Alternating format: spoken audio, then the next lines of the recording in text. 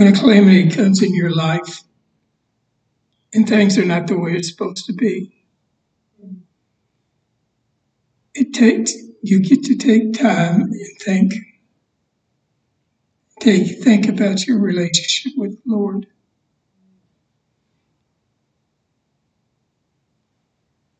I thank you for all the prayers that you've been giving me. I'm on the road to recovery. It seems like it's long, but it's going to come dramatically. I want to look at several verses today. Romans 1:17. Romans 1:17.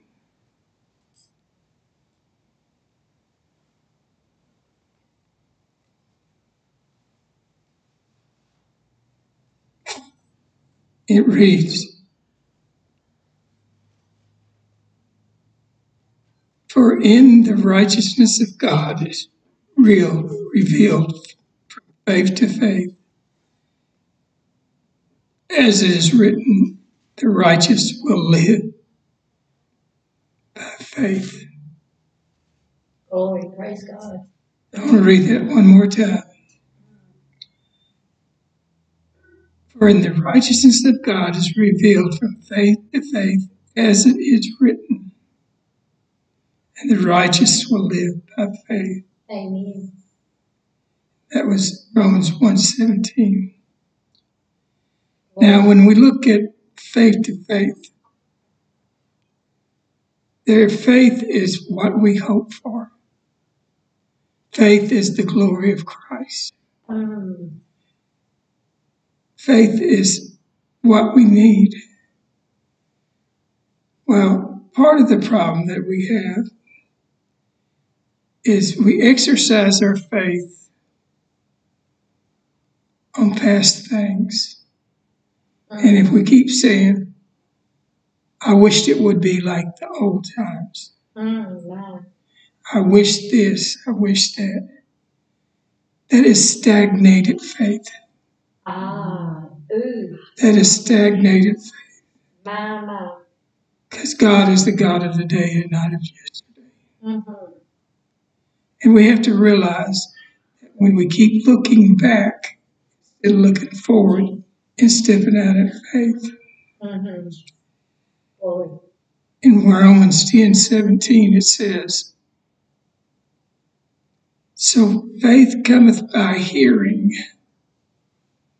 and hearing by the word of God. Glory. Amen. So faith cometh by hearing, and hearing by the word of God. Romans 10:17. Now, God sent his word to heal us. Amen. And to deliver us from destruction.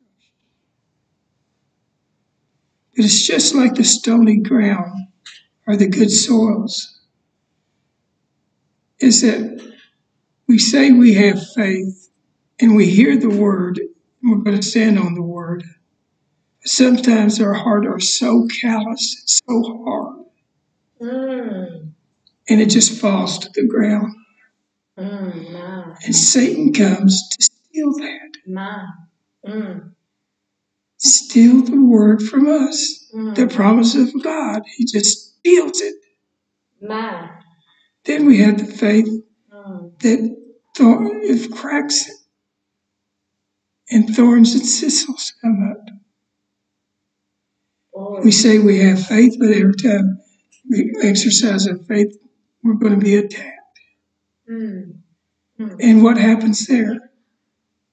It happens that, again, the world endeavors, the world problems, tries to choke that word of God. That God wants us to have good soil. Good soil. Now, we say, it says, faith cometh by hearing in the word of God. When I was in the hospital, we had 66 healing scriptures that we prayed over me every day. And it built my strength. I'm not there yet, but I know in faith I will be. Praise God. And what we did, some of the things we did, is Brenda would take the scriptures and she'd put my name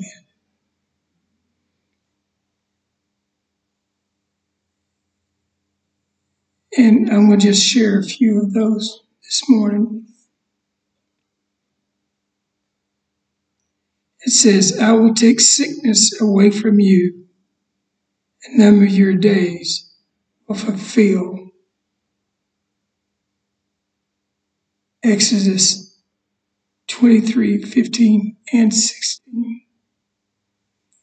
And to give you an example of how we prayed this, Brenda would pray, God will take sickness away from Skip, and the number of his days will fulfill. These are the same verses that you can pray over yourself. Pray over yourself. Deuteronomy 11, verses 9 and 21.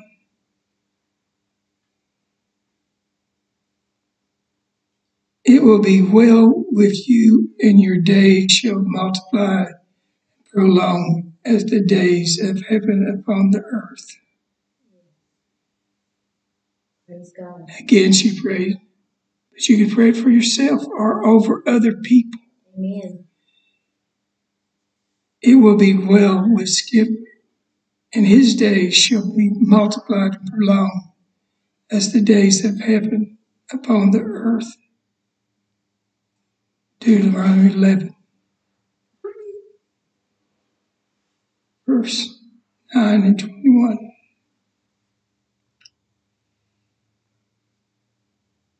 Then the verse that you prayed, I'm not going to go through all 66, so y'all can.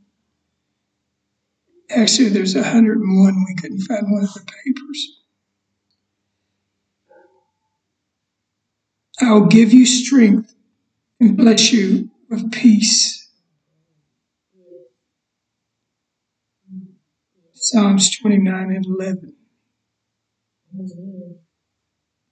You can speak this over yourself. I've been praying this a long time, that is that when somebody has sickness, that peace will rule in their bodies, every part of their body. But also it will be peace in your life. No matter what turmoil, no matter what. I've been seeing some weird things on the news, that there are a group of people called furries, and they think they're animals. And they'll, even one school allowed them to wear costumes. And they had even litter boxes in the bathroom. And I saw that, and I wonder how could they allow that to happen. But we see, but then I see a flip, University of Georgia had a rally, and hundreds saved at the University of Georgia. Yes. And what was unique about it, they all got baptized. Yes. Yes. They got baptized in the back of a big pickup truck. Praise God. Mm. So it's a counter-revolution going on. Evil against good. Mm-hmm. And all the laws that we see our country making, they're kind of anti-God. But we can stand up, speak peace over our country, peace over our body, peace over each one of us. peace over your household. Yes. Sometimes we do not speak peace. We just pray for healing. We pray for this. When you speak peace, it happens. By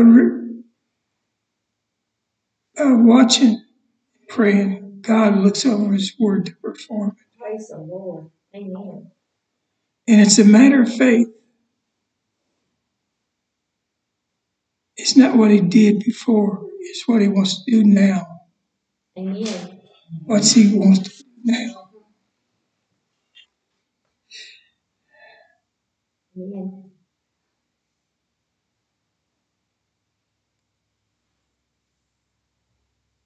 I don't have the reference on this one, but I'm going to read it anyway. I will preserve you and keep you alive. Amen. Preservation. Keep you in the safety of His arms. Yes. Put a strong tower around you. Psalms 91:16 says,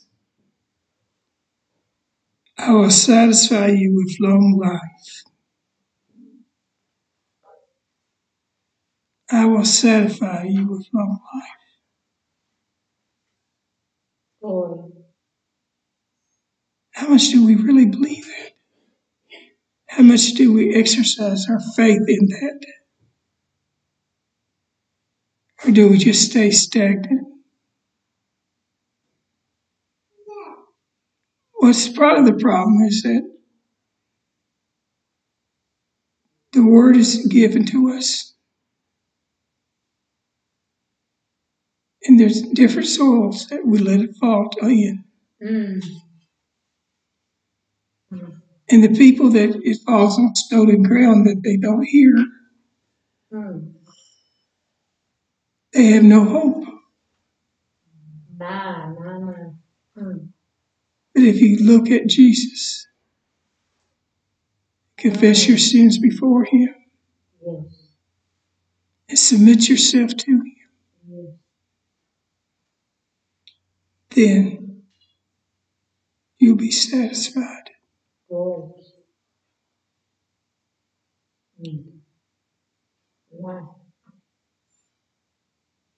Glory. Here's another verse I didn't even get the reference to.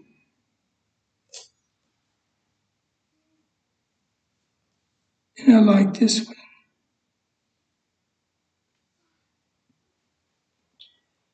I will cover you and make you to live. I'm ready to save you. Isaiah 38:16, 20, 3 and 4.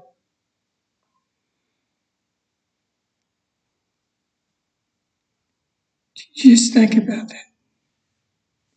No matter what you're going through, and the ultimate word is through. Satan's there trying to steal the word. God's love and His word never fails. But that's where we have to exercise our faith. Do we just look at what's behind us and let our faith go stagnant? Or do we open up and say, Lord, have your way with me? Praise God.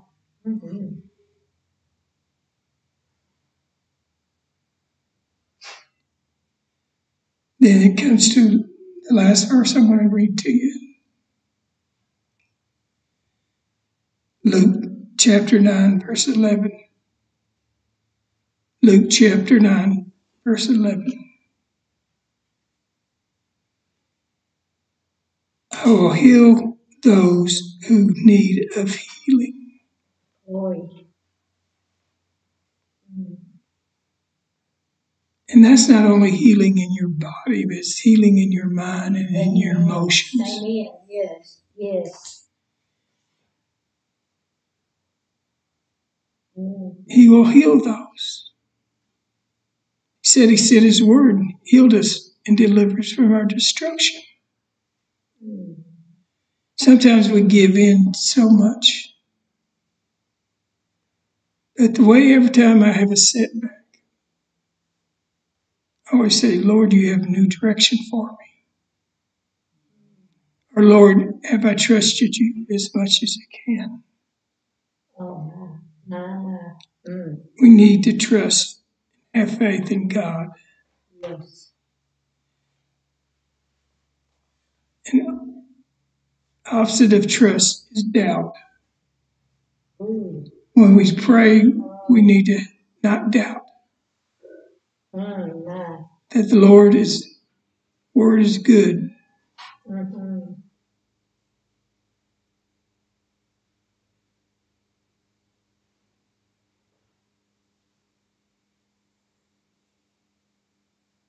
I want everybody at this particular time, put your hand on your heart. And I want to do this.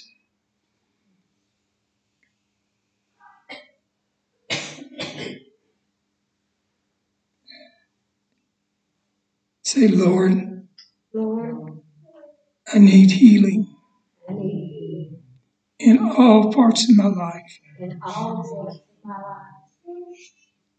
Father, you know my need, Father, you know my need. and you will heal me. You'll heal me. Strengthen my faith. Strengthen my faith. Let me look forward Let me look forward to your majesty to your majesty and your glory and your glory forever. forever.